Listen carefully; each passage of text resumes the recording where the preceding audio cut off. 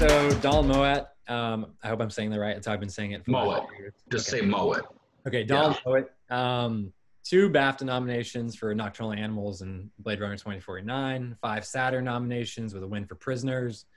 Also worked on The Departed, The Girl with the Dragon Tattoo, a couple of James Bond films, Nightcrawler, First Man, and Spider-Man Far From Home. And of course, you've also done individual makeup for Mark Wahlberg, Daniel Craig, Jake Gyllenhaal, and Ryan Gosling.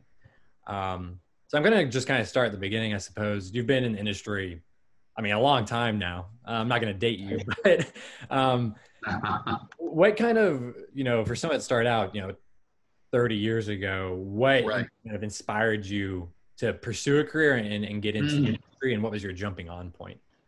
Well, thanks for having me, by the way. And nice really to see you. I've started, I don't want to be, cute and say I started when I was 12, but I actually started when I was really young. I was doing makeup in school plays and stuff when I was 14 or 15. Don't ask why. I couldn't act, couldn't really, I thought costumes were interesting. I thought you really had to draw really, really well to be a costume designer. But of course, I realized none of them really do. Mm-hmm.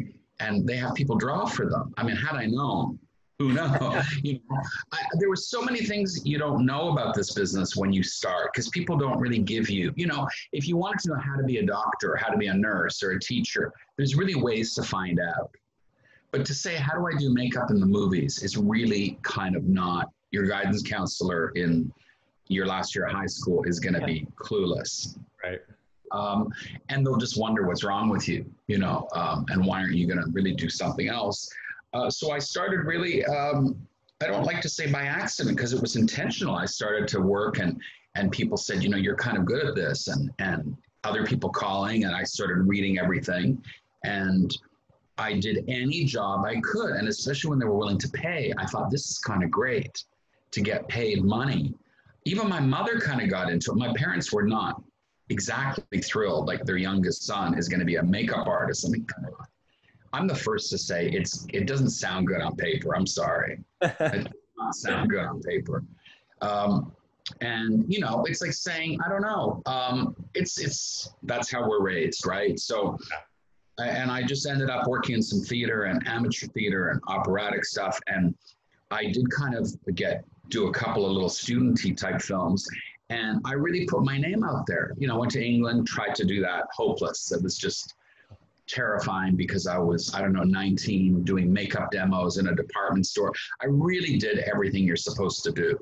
And I still kept hitting brick walls. And then there was this real shift. And then I went back home, and finally, I put my name on all the union lists for available. And I finally got a call, and it was on a terrible movie, which they always are. And I got thrown into it doing background. It was a Meatballs movie. How about that? Yeah. A Meatballs movie with Patrick Dempsey. And I was, 20 years old. And one thing leads to another, as things do. And if you do a decent job, we hope you'll get recommended. And that's really what kind of launched me. Wow. I know, obviously, even if you're a veteran, you've been in the industry for 20, 30 years, you're always going to face new challenges or be learning new things. But earlier on, was there any particular moment or a particular film where you kind of felt like, okay, I'm here, I finally kind of arrived, confident about this? Well, it certainly wasn't the Meatballs movie. Right. Do you know what's really funny? I'm glad you're asking. It's a great question, because sometimes students, when I'm going overseas or in different colleges and film schools, people will ask, I actually really do think it takes 10 years. I think it takes 10 years of anything to say, I know what I'm doing. Like in 85, 86, when I started, I was a junior assistant on the fly, and it was terrifying because I was vastly underqualified to be the assistant to Chris Walas, Stefan Dupuis, Margaret Prentice, who were going to win an Oscar for this makeup. It was genius. And there I am, gluing the hands on Jeff Goldblum and the feet. And my job was to clean the suit. And even that, I managed to screw up and sprayed it with vinegar instead of, it was just everything that could go wrong. But they liked me, and they were very nice to me. I ruined the brushes. I spoke to Jeff too much. I interrupted him with Gina Davis. you know, everything you, but I still was a hard worker. And I think that leads you to people going, you know, that guy, and I really believe in that. And I think by the time I was on my first couple of jobs as a key, well, we used to call that HOD. Now it's HOD and key. It's stupid. But anyway, so now we've mixed it all up. But when I was first like the key makeup on a job, a big job, Captain Power and the Soldiers of the Future was kind of a big deal at the time. It was television. I remember being so unsure because people could throw me very easily. Like if you came up to me and, hey, Don, what's wrong with that? Like I would be like, what's wrong with it? I mean, and that's what you're like. And of course, I think you're like that till about the 7, 8, 9. And then you get to a point, and I'm not sure what film it happened, but I remember when people start talking to you differently. Mm-hmm. And it takes a very long time. And it really, you have to suffer some real fools and some real asses, I got to tell you, till you kind of go, well, I know we can't use any language, but you know what I'm going to say. And it's the same in your profession. I mean, 100%. You know, so you kind of go, what do you know? And it took me, and then I will say even this much, it took me another 10 years to actually go, God, you know, you really start to see who's not good because you're so busy trying to be good when you're new and young that you forget a lot of people around you were not good and never were. And I think then you get to that point and kind of go, oh my God. So that's for me, I would say I'm 30 something years in. I would say it took me, oh God, long time. I'd say 15 years. And then I'd be on a movie where a director would say, God, I love that. Three Kings. I remember people saying, I love that makeup on Mark. So I'd say, yeah. And then a few more years till I was able to turn jobs down or not like the idea of a job and say, you know what, it's not for me. And that took 15 years, easy. Wow. Easy. And with that kind of longevity that you've had, obviously so much about filmmaking has just changed, you know, from The Fly to Blade Runner 2049, for example. Right. The introduction of things like digital filmmaking and, you know, a lot more heavy, you know, visual effects. How has that kind of affected the work that you do, which is obviously a lot more practical ideally, but well, you know, it has, because I remember when we switched to Terror, you know, so in a nutshell, in film and television, when you were starting in anything in film, the connection was always you started in commercials because they were film, right? They were 35 millimeter and you made the switch. Now I could never get in the commercial market. I don't know why when I started. So I went television, but the connection was always theater to television, but I had done theater. So television was always perceived to be a little bit heavier handed and in terms of makeup and a bit more, everyone looks good all the time. That kind of attitude. Yeah. It's a lot of stereotypes and a lot of, there's a real hierarchy too, isn't there? So I switched between both. And I know when television, we did all the MOWs, which people who are old enough listening will remember them. That was a big deal. You had all-star movies of the week on Sunday night. They were filmed 16 millimeter though. So you got a lot of leeway in 16. I mean, you got a lot of leeway. And so some people didn't train up. I really wanted to be a feature film makeup, like 35 millimeter. So I was working on those films and learned to have a softer hand. When things started switching back and going digital, I remember being terrified because I listened to everybody talk. And it's the same thing. You listen to a lot of people go, oh my God. And then I worked, one of my first jobs digital was The Girl with the Dragon Tattoo. And I remember being really apprehensive about it. And David Fincher is one of the most impressively knowledgeable people in the industry. And I remember sort of going to him, who I was a bit, you know, we were like, this is, you know, big time now. I've gone like into this movie. I just come off Cowboys and Aliens, which, you know, you kind of go, okay. and then you're with David Fincher talking, and he's telling me what he likes, doesn't like, colors, things like that, watch for red. Do you know what? The trend, for me, the transition to digital, no problem. I think because I learned the one thing, it's about the camera, it's about the lighting, and it's about your cinematographer. And then I had the good fortune of my career to work with Roger Deakins. And that changed my whole, and now when I go to work in film, occasionally say, hey, guess what? We're shooting film. I kind of not so interested anymore. Right. And so we've gone through a lot of technical changes where the makeup's much harder than it used to be. People listening will know that, because when I started, you could get away with a lot of stuff. Even the audience were like, oh, that's pretty cool. But now, like, your makeup effects, your prosthetics, everything has to be state of the art, the best. Well, that's pretty tall order to fill. The actors haven't had to change. I mean, they have to work more with the green screen. Mm-hmm. But we really, more than, I'll get in so much trouble for saying this. What we do is way harder than what a lot of other people have to do. Because, you know what I mean? Cinematography, camera, all of that's changed. And so is what we've done. Hair hasn't changed. Costume hasn't. Maybe some color saturation, but actual costume design has not changed. Production design, again, same little, but ours really has changed, and our numbers. So I think that our crews haven't kept up the way other departments have. It's made a real imbalance. And I think it makes us crazy too, because I think we feel a bit like we got left behind a little bit in being still below the line. And we fought really hard, and we still do the longer hours. And we have the connection, the personal connection. Other people can actually get around. And, you know, with COVID is a true example of who's going to be good at this, wearing a mask, talking to people. We'll still be able to do it. But I mean, you know, the sound guy or one of the grips might struggle in this moment trying to do what we do. So I've just gotten a lot of trouble saying that, but that's it.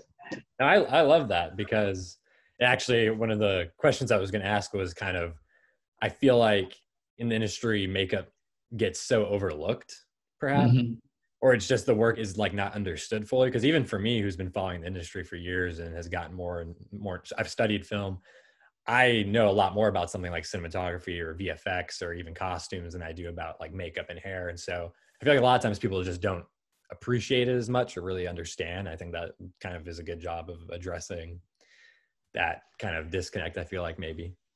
Well, you know, it's really a good point, because I mean, I like reading up on you, and you're very impressive. I mean, you write well, and you've done, you know, and I think that, you know, one could maybe even sort of say, well, there's similarities in terms of like what you do. A lot of people don't understand writing, is a fair thing to say. So writers are misunderstood. Therefore, they're misunderstood on set, right? Which is why people don't always love it when they're on the set, because the writers don't always understand what's happening. And to their credit, they want to, but they're not really filmmakers, right? They're writers. And I think with makeup, unfortunately, and more so with hair, because hair is like a whole world out there of hairdressers and an industry.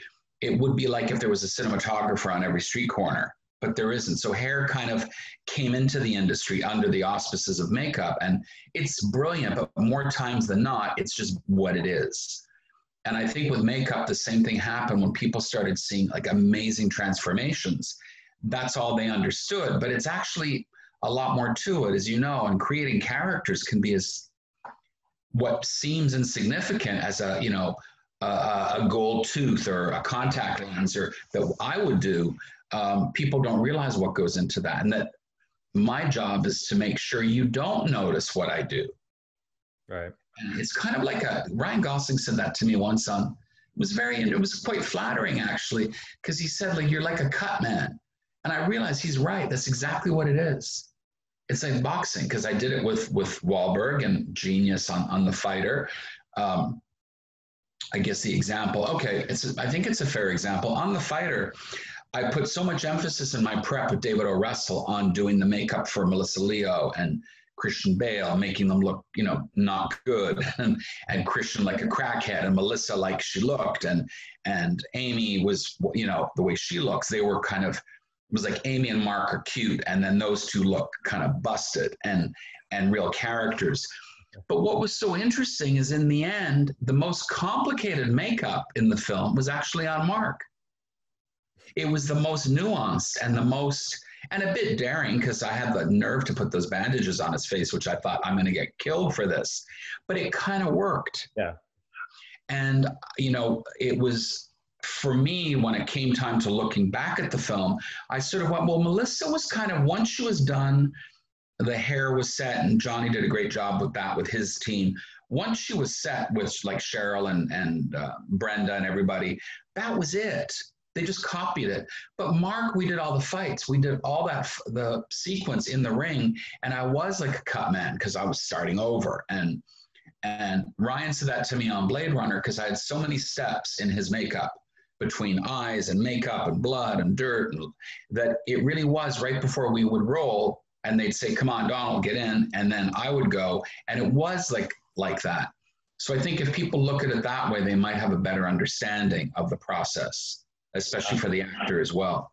Yeah, it's really insightful. I think, and you talking about working with Mark and with Ryan specifically, that was, when I've always looked at your credits, I always wonder kind of, how do you become a single actor's like consistent makeup artist, and as opposed to not being like the head of the department on a project?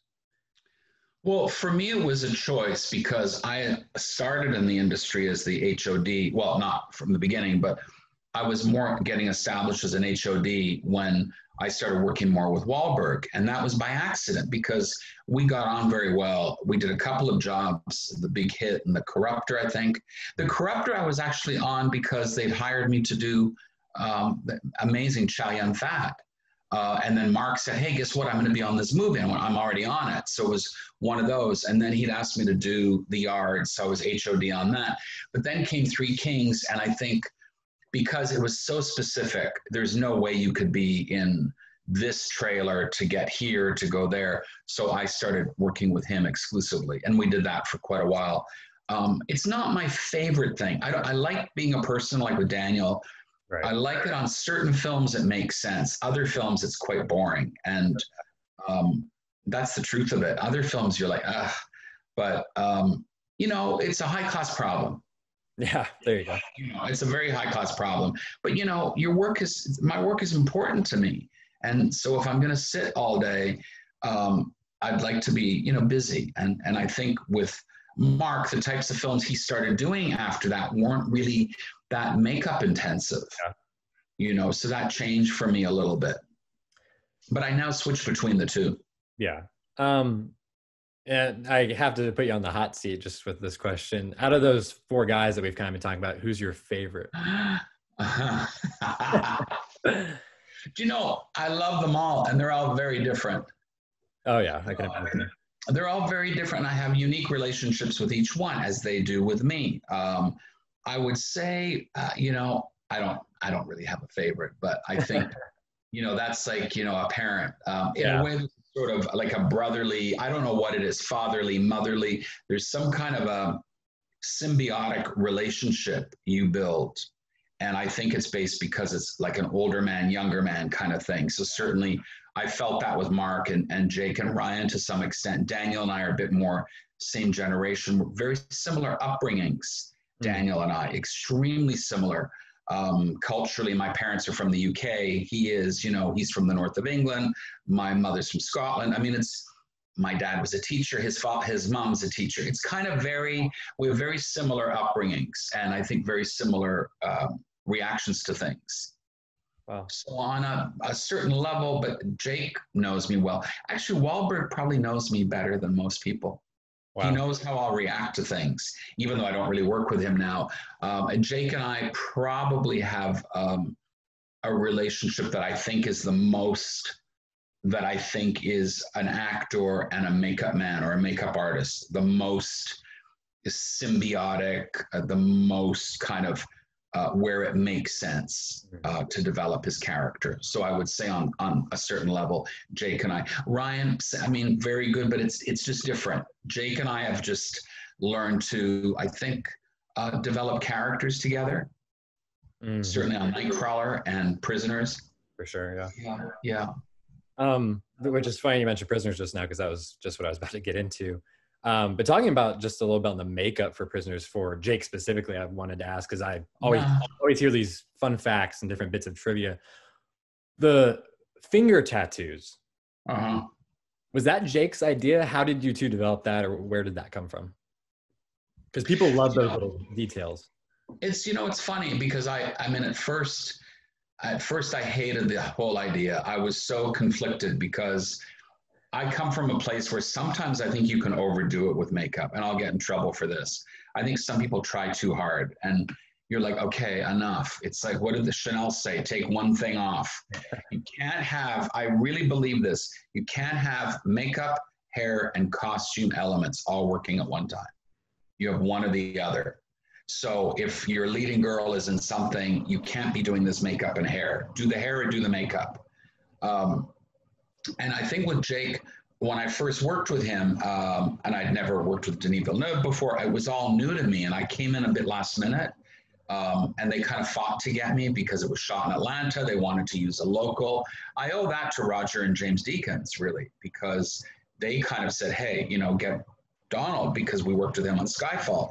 And, that's how the business works, and they're friends of mine, and I love them. And I think, when you get recommendations like that. And then Jake came in and we talked a little bit on the phone about a month before. And I thought, oh, this is going to be something, because he really wants to explore the character. Because on paper, sometimes on paper, a role doesn't read as great as it turns out. I think that's the case with that whole movie. I 100% agree. And I always talk about this with Prisoners because I love that movie. Oh my God. I think everyone in that film operates and elevates the script and the characters to a level that they would not be under. Oh yeah. I mean, when you first read it, you kind of, wow, okay. That's how I was. So I think what I started to recognize was that I really learned a lot from Denis, from Roger, because they have exquisite taste. Denis has an eye, so I know I can't pull a fast one. Not that I would, but he really will stop. And we've had a couple of moments where he'll say, what do you think? And so with Jake was a moment, we figured out the hair. I had to bring somebody in. It was hard. And then just getting like something about institutional, but some kind of a Russian vibe. There was always something in my head that the character had a Russian vibe to him. And I thought with that hair, and then Jake wanted these tattoos. And I thought, this is really difficult because we're doing too many things. We're doing this and the neck and the wolf and the fingers. But, I will say that he had to push me a little bit, and I pushed back. There were a couple I'm like, okay, I think we're going too far with this. And everybody let us do our thing. And then Denis saw it and was like, yeah, okay, I like it. Now, I've almost never done hand tattoos again because I've seen it too many times in movies. I've just seen it one too many. It's like doing the gold tooth. I think we've covered that for a moment.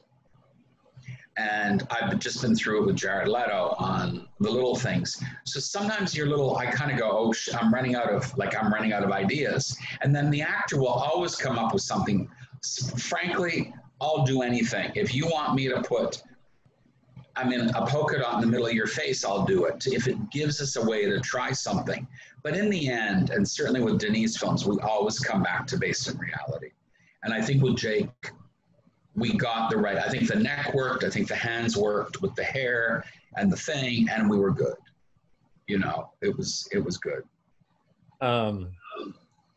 Talking about Denis, and that was the first project you guys worked on together.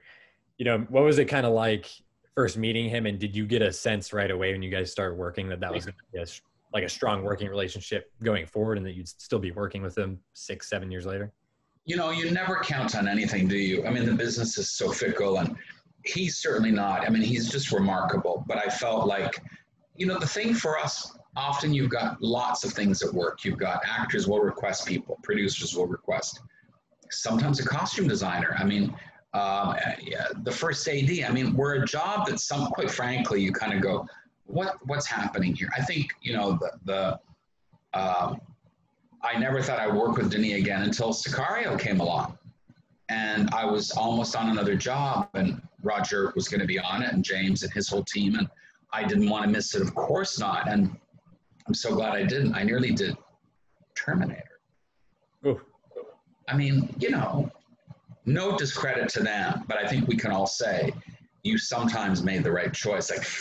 And I'm happy for them. It gave other people a great job. But for me, it was not the right fit. And they made an incredible thing of their type of movie. But I'm more in that world. And You know, Denis been really, really good to me. You work hard and you're challenged. You don't walk in and just you get away with it. You have to really defend your position and come up with stuff. And it's often very last minute. And I think because I can work that way with him, other people might find it difficult. Some people are too rigid for it. So we did Prisoners, and I think it went really well. And I was happy with and I loved the project. I loved working on it. The people, the cast, everybody, the producers, everything about that film, I still have a good feeling about.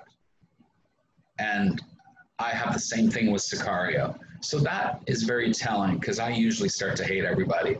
So, just when I get mad or I'm tired, but I didn't feel that way on Prisoners.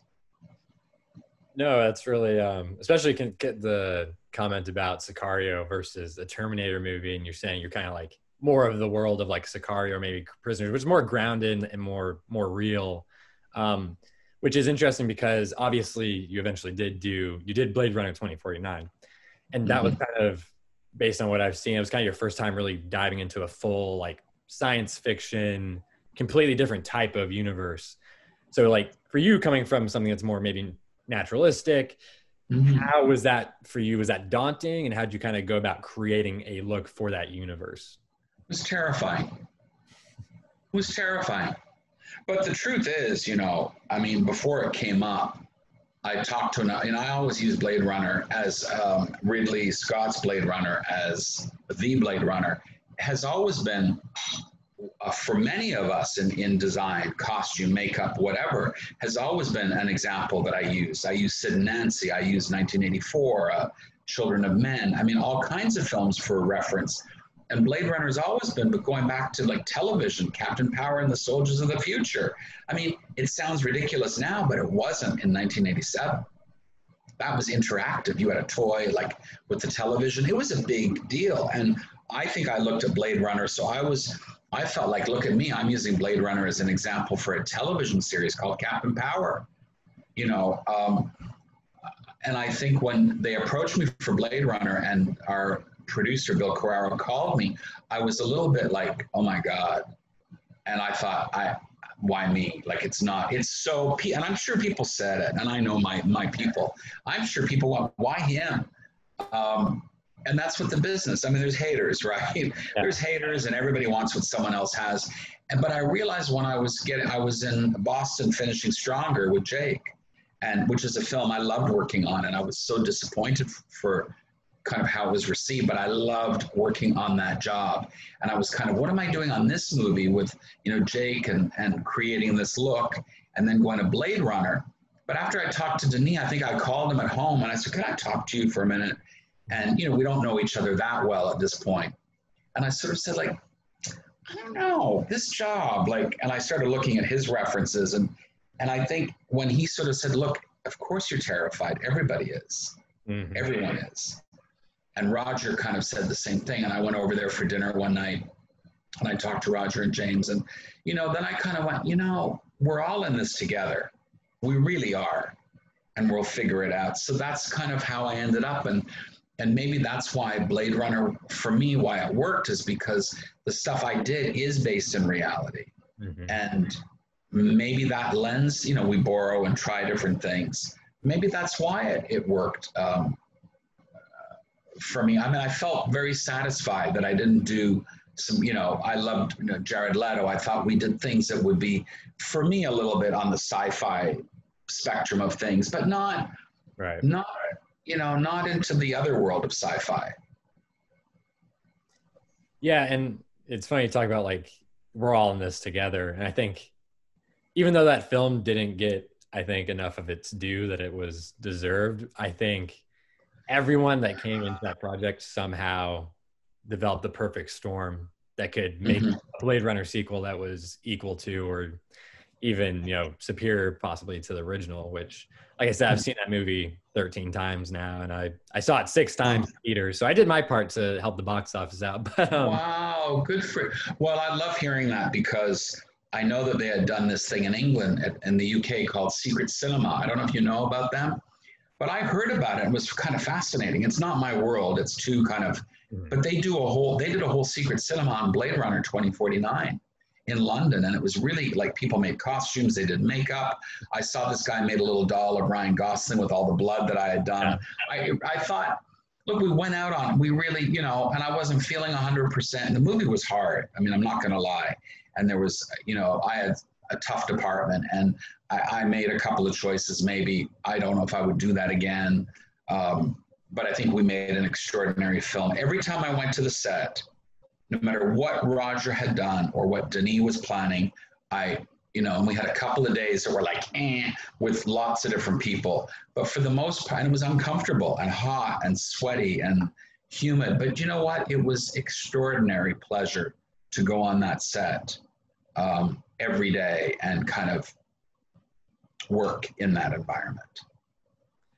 And talking about 2049, I'm gonna try to hit on a couple of main like makeup related to characters in that film. I know Dave Bautista as Sapper. Originally, from what Denis and Dave have both said, they thought he was too young. Right. And apparently they brought him back and tried some makeup tests to see if they could age him. Were you involved with those? Yeah. So I organized that. So what happened, it was really strange. So he was in Atlanta. Dave was shooting Guardians, and they had the studio, and Denis had asked me if I would age him. I just couldn't get to Atlanta, so I called John Blake, who was the HOD on that, on Guardians. Is that what it's called? Guardians. And I said, would you do me a huge favor? So that's how I had a very specific what I wanted them to do, a civil aging, and they followed it. And I was very, that's what we have to do for each other. And so we were live. We did this whole thing with those two guys who look after Dave, John Moore and, oh God, don't let me forget his name, please. It'll come to me. But anyway, John Blake is the one I went to. And so we did this online and we got Dave in and we did a whole thing, glasses and bring it up, bring it down. And then we tested him again when he came to. But basically the studio hired him and Denis hired him based on, my putting together a makeup test that we could age him. And was that pretty much the same look and same method that you used once you guys were actually on set and like filming, or did that change at all? I think it changed because what they had done, I think, was I liked it because it was very subtle, but I think for what we had to do in our lighting, I think we had to augment it a little bit, make it a bit heavier. Right. And I think also, I think because Denis would see it, I think once he saw what we had done in the test and he saw Dave in person, he was a little bit like, well, maybe you can do, and that's how it goes, right? Right. And so I remember that we augmented Dave a little bit, and I think it works in the film. I think it works really well, but we certainly took it up, I'm going to say 15% from what we did in the test. But also, we had the costume and then that light, because it was particularly low light in that room. We only see him he only worked 4 days or whatever that was. I'm very happy we didn't do a prosthetic makeup, because at one point somebody said to me, don't maybe, and I'm like, okay, but here's the thing. It's Blade Runner. We're shooting in Hungary. Where are we doing this makeup? Where are we making it? Who's available? And how much time are we going to have? And that makeup took an hour to do. Okay. Yeah. That sounds like a winner. Now, the very difficult thing was when he's on the ground fighting with Kay, played by Ryan Gosling, and he's like hammering at his face and his eyes and pulling that face apart. So we were screwed either way. We were going to have a problem, whether it was a prosthetic makeup or a straight makeup. And I think it was a good call on my part, but I feel, that's the kind of thing you have to anticipate, and we don't always. And I don't think we would have had the time anyway, with Dave coming in as last minute as he did. Yeah. No, I definitely, again, as someone who's seen it so much, and I've even talked to people that when we watched it, and they don't even recognize or realize it's Dave Bautista. So okay, well, that's great. I would say, yeah, the job was done. And then, of course, the other main character that I want to talk about for 2049 and is probably the most famous or iconic scene or image from that movie is Pink Joy, obviously. And right. I was curious, obviously, again, as someone who maybe doesn't know enough about makeup, and I think audiences just don't realize what is makeup and what isn't. When I first saw it, I thought that it was, they obviously recreate her as a CGI hologram, but I thought they changed all the color and everything in post, and that she was just normal when you guys recorded. Could you tell me, obviously, how you went about transforming her for that shot and kind of finding the right color, and how Roger influenced? Right. Well, it's interesting because everyone thinks that, and that's where you kind of go, you see, everyone has now got to the world of CG, and the visual effects of Blade Runner, as remarkable as they were, was also a bit of a handful for us because that department works way more people than us. They were always looking for scans. I mean, we really struggled on that film because I had a very limited crew, and there was always something we had to do for VFX. And so that's a whole other thing that goes on. But certainly with Joy, I knew there was a sketch. There was Denis had sent me something very early on before we even left of a couple of versions. The first one I saw, I didn't love. It looked a bit too much like Mystique. I felt, and she was red, and there was something about it. And then we talked about contact lenses. So we did some Photoshop, but I also went back and forth with Denis, and she went from being kind of red to sort of pink. But I pulled whenever he sends me an image, I find myself getting counter images or so I can go back and say, you mean, what about this? And that's when you'll get his interest, and go, that's it. And I did find a book where there was a kind of, not a Barbie, but there was something that stood out to me, and the color. Now, of course, I didn't know who the actress was until they told me, Ana de Armas. At that time, nobody knew her. Right. Now she's a huge star, and I'm thrilled for her. But at the time was like, is her skin very pale? Like, if we make her pink? And so I really brought all body makeup with me. I went to my beauty supplier in North Hollywood before I left because I was starting to get very nervous. We tried green screen contact lenses, so that could be any color. So we did them in green and yellow. Then I did purpley black, and oh my God, I think we made 6 contact lenses for her. Took her for a lens fitting, picked up everything in pink, but every time, and then it was going to be pink hair, but somehow the pink hair wasn't working. And it was just going to be one of those, cheap kind of Hollywood wigs, right? And that Carrie would just put on her. But the pink wasn't, it had to be more of a contrast, like a mauve or purple. When we got to Hungary, I pulled all this stuff out, and I would go up to Roger's office and say, what is pink to you? Because I learned that as well. Ask somebody what pink is. It's interesting. Yeah. And so I started saying, is it like bubblegum? Is it that color? Is it this color? Is it this color? And I would finally go up and say, look, this is what I think it is. And that's when Roger said, that's it. But of course, on her skin would look a bit different because she's slightly more yellow skin, Cuban background. Anyway, that's what we did. It was not a high-tech makeup at all. We did it by hand with my wonderful key, Joe McNeil. And we did the first time right in Anna's trailer, like, just 3 of us, we just did it. And then we tweaked it. I suggested a pink lipstick, la, la, la. We changed that wig. Carrie we went to the mauve one. We did one with lenses, one without. Everybody loved it. And it was, I think we did it twice. Wow. But it was a big focus in the film and a lot of stress, but actually much easier than people think. The irony in all of this is everyone thinks it was done strictly computer or CG, when it was really a practical makeup. That's amazing, because especially talking about the color pink, what is pink? Every time I see that image, it's like the most bright, perfect pink, like shade of pink. Like, it's like, when I think about pink, like, that's pink. And right. So I think it's interesting. And with the contact lenses, did you guys end up using like black ones for the? Yes, I was surprised. So the very dark ones, I don't know why he liked them. For me, they looked like raisins. I don't know. There was something about them. But she was comfortable in them. They weren't going to be in very long. We had done a couple of variations. It all goes a little bit X-Men.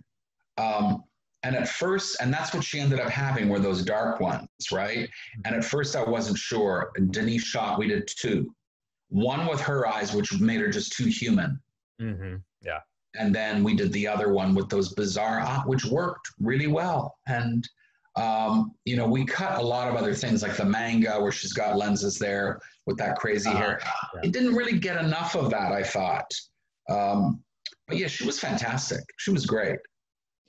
And last thing on Pink Joy, you've seen the full film? Yeah. When you first, obviously you're there for months and weeks preparing, and you go through it all and you create it. When you first see it, on the big screen like that, what was kind of your first impression, and how'd you feel knowing that it had kind of come together? It was kind of amazing. It was it was personally a very tough time when the movie came out. I think we had the premiere over at the Dolby over here. It was a lot to take in, to be honest. And I'm terrible at looking at things I worked on, and as everybody is, and we all feel that. It's very hard. But then you kind of warm up to it and you start looking at it enough, and to go back looking at clips. It was kind of overwhelming, to be honest with you, for me, because a lot went into it, and it was a whole personal thing, and what's happened in your life and the movie, a lot of things happen. So it's very hard to separate the two at that point, because everything does become one. And the things you don't agree with, or I should have done this or should have done that. I don't have many regrets about the film. So in terms of my side of it, I thought it all turned out, and but it was terrifying. And that you pay a price for. My health certainly suffered. Certainly that project, my health suffered. Well, I know we've kind of like hit on a little bit about the fact that you're working on Dune, obviously, and I know that's pretty hush hush, can't say too much, but yeah, I have to ask, otherwise I wouldn't be doing my job. Some questions. Okay. Mostly just regarding how you approached. I mean, what I noticed looking at at least it's credited as right now is it's the first time that you're head of makeup, head of hair, prosthetics designer, and makeup hair designer. Was that true? And if so, was that kind of a lot and all at once, or kind of? Yeah, when Dune came up, there were a number of obstacles, because I kind of went, wait a second. If I've got to take, what it is really, to be honest, John, is when you take something on where you're going to answer for a lot of that stuff anyway, right?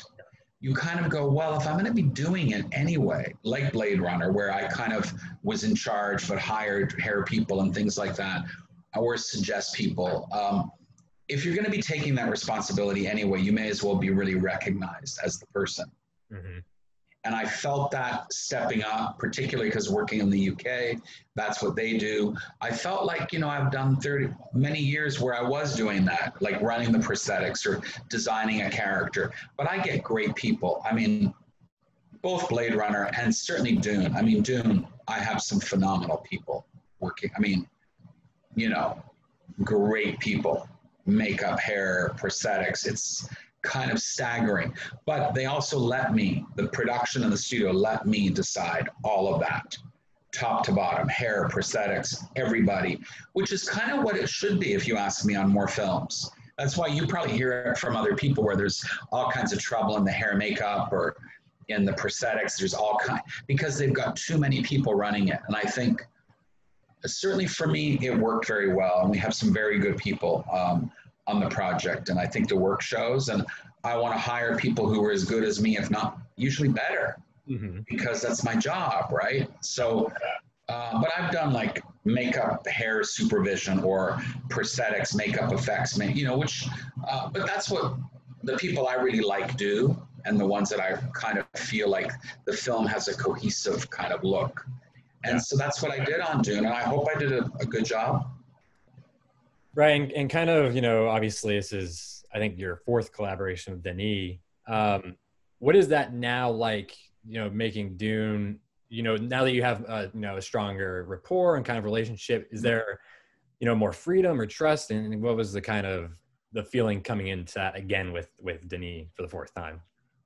I think with Dune, I think I'd made, it was very difficult for me because I left the Bond franchise to do Dune. I made a huge change. It was very hard for me. What precipitated that, or what was the deciding factor, I guess? Well, it was really difficult because I love working with Daniel Craig. I mean, and the thing in a lot of these interviews, and not this, because you're very good at this, is often it's a bit star-driven and celebrity-driven, but I truly mean it. Daniel Craig is, I just can't, he is about one of like the finest tuned human beings I know. In a very special way, there's something, and we have a very nice way of working. And it was really kind of, you know, on one hand you go James Bond and Dune. And my creative inner filmmaker, makeup guy, Dune, there's no question. But the other part of me is like, Bond, come on. You know, but it's like the safe choice and the dangerous choice is one of those. Maybe I'm a bad boy, really. I think I am, actually. So I've never played it safe my whole life. I used to turn down TV because I thought, if you're going to do movies, you can't do TV. And it's still the truth. So that's what I did. And I feel, because I've done the 2 Bonds, and I love Daniel and Barbara, and everybody were so good to me. It was a hard choice. What happened, in a nutshell, it's not a lie. I was in London and doing Spider-Man, and every time I opened up a newspaper, Bond is delayed, Bond is delayed, Bond. And then Dune gets announced. Yeah. Dune, and you're like, oh my God, and then everybody's calling me, and then suddenly I get a phone call, are you available? And I went, well, maybe I am available. Yeah. Because every time I read The Guardian, I mean, I'm not even getting told anymore, like there's a new, I was told there's a new director, but basically I was put on hold and basically told, well, you're not coming to Bond for 5 months. And I sat there going, well, I could be doing Dune. Like, this is I got to do this. Yeah. You know, I don't have that many more years left. I'm in my 50s now. So that's what I did. It was very difficult, a very tough choice for me, very difficult. It's rare you make friends. I really mean that. It's rare you make friends in this business, real friends. Well, in any business, who are we kidding, right? In any business, to make a friend, but I really, really felt like I'm going to disappoint a friend. And I have to say, Daniel, everybody there were fantastic. And, you know, it was a little upset for me. I was really upset about it. But once I got to Dune and I was there, like exhausted, like trudging away in Jordan, I went, am I insane? I could be in Capri sipping, you know, cocktail, doing a nice makeup on Daniel Craig. But no, this movie for Denis, it's a challenge. It's what I'm about. And, you know, talking about Denis and Dune, like he has said many times that, you know, he read the novel as a teenager, and just all these years he's been, you know, thinking if I could do something and make something, it would be Dune. And so when you have someone that's such a fan of the novel and probably has all these images spinning around in them for so long, when he kind of, you know, comes to you and says, you know, I've been thinking about this, or, you know, I had this in mind, and you've already said, you know, he'll come to you with something, and then you'll be like, well, what about this? Wait, was that kind of a challenge given his attachment or like knowledge of this property, and then kind of having something in mind and you kind of needing to be like, oh, well, what about these different options? No, not really.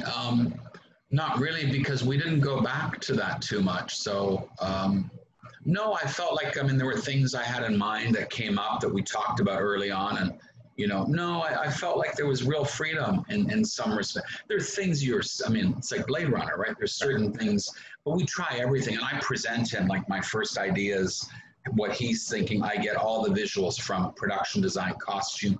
Everybody's got to bring something, and then you end up kind of taking elements. That's really what I love about working with him, because it's, you know, just because you do a board that's got somebody with all kinds of tattoos and all kinds of things happening doesn't mean you're going to use it all. You might take one element, and that's what I love about him, is that we choose and he'll say, no, maybe it's that, and we'll try it. And on the day he might say to me, you know what, Donald, it doesn't work.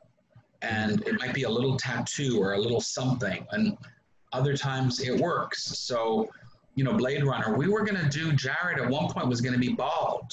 I'm not kidding. Wow. Oh no, it's there. It's a test somewhere. We did him bald with the beard. It looked too much like another movie. It was too soon. And then there was something about the long hair and sort of Svengali or Jesus-y. And then so we talked about the lenses and just did that, which of course was more than enough. Mm-hmm. For sure. You know, so that's it. And and again, kind of talking about how you went from more like grounded, non-sci-fi, non-genre films, then you have to do 2049 Blade Runner sequel, and then Right. an adaptation of Dune.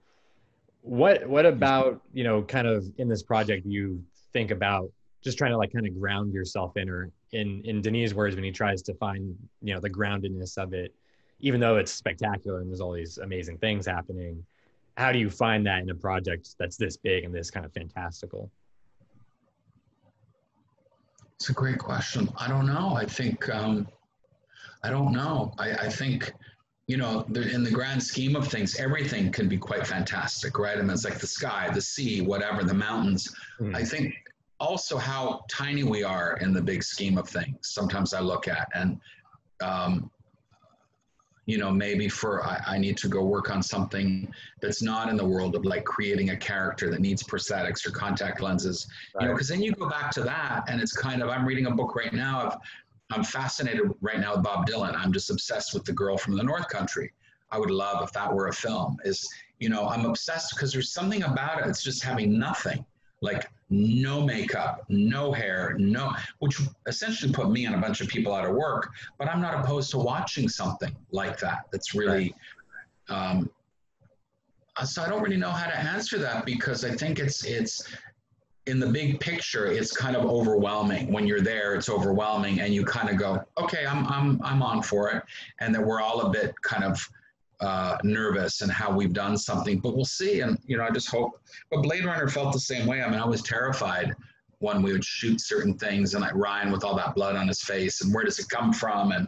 And then it's like, let it go. It doesn't matter. Yeah. It doesn't matter. And just talking about how kind of, you're in Hungary and you're in a sound stage, and you're, at the studio. Obviously on Dune, you're out in the desert and it's 100 degrees. And what kind of, in being in Wadi Rum or in Abu Dhabi, what kind of challenges does that environment? Because Denis and the cast have already talked about how hot it was and how it could be uncomfortable in the wind and all these different things. What for you approaching that and being in that environment was? Well, do you know what's really hard is that, again, we come back to like the practicality, the dust everywhere, the soot. It's very much like when you're shooting a Western. You go to New Mexico, and all the people out there who do what I do, makeup, everybody, your stuff, like a Ziploc bag is covered in dust at the end of the day. Everything is covered in dust and sand. That's what it was like in Jordan.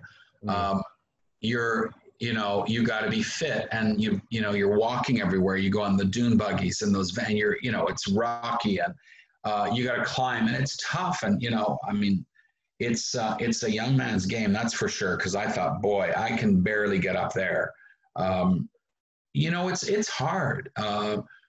In the terrain, I used to do a lot of things like that, so I'm used to it. But I started to see, even with my crew, going, wow, we're all getting a little bit old for this. Like if you fall, you're in big trouble. So I started to recognize that was a huge thing. The heat later was a huge thing. Like I would be like, that's where you got to be young, you got to be fit. And if you're not young, you've got to be fit. And that's where a lot of people, including myself, did not, this business does not help you. Mm-hmm. And that was a very definitive side for me, that I realized how dangerous the business is and how bad it is for our bodies. And you suddenly are out there going, wow, I'm doing it though. Like I was really proud of myself in Jordan, because I'm like, wow, I did this. Like I cannot believe I've been up and down that and went here. And there were a couple times I fell and really hurt myself and went, who's doing this in their 50s? I mean, and we have people in their 60s and 70s still working. I'm like, but the idea, like my father's generation, you'd be in there in your mid 50s at 4 o'clock in the morning, walking up, you're like, this is pretty cool that I can do this and I'm alive and I'm kind of doing it. So we had a couple of remarkable moments, either sunset or sunrise in some of those places that I felt very privileged for a lot of things in my life, but to work on a film of this scope with some of these people, and that I'm able to be part of it and enjoy it and have, made it to that level. And then there's another side where you go, yeah, but it's really tough and you got to be careful. And moving forward, like how many can you do? And the heat factor is rough. the heat is rough. Once again, I mean, this has been a wonderful experience for me. I really appreciate you taking the time. And thank you. Thanks for having me. Yeah, of course. And it's funny because I think it was around the time 2049 came out and I was tweeting about it or posting about it. And we follow each other on Twitter and Instagram. So and the more I've gotten into writing and, being the writer for this website, I've been thinking, I really should maybe try to reach out and see what, Donald. I'm so glad you did. Well, thank you for commenting on the other day when I posted about Blade Runner. So I have had a wonderful time. I really appreciate it. I hope and think that maybe this won't be the last time we chat. So I hope not either. Stay in touch. You know how to find me. There's a few other things. We'll see what's coming out. Little things we finished at Thanksgiving. I think that'll be very interesting. The very fun makeup on Jared Leto. So I think it'll be, that'll be a good one too. Definitely excited, and stay safe. Good luck with going over to Budapest next month. I hope that goes. Yes, we're going to do this. It's going to be, this is the hardest thing to do, I think, for us, but we'll get it done. But thank you for being so nice, and let me know if you need anything. And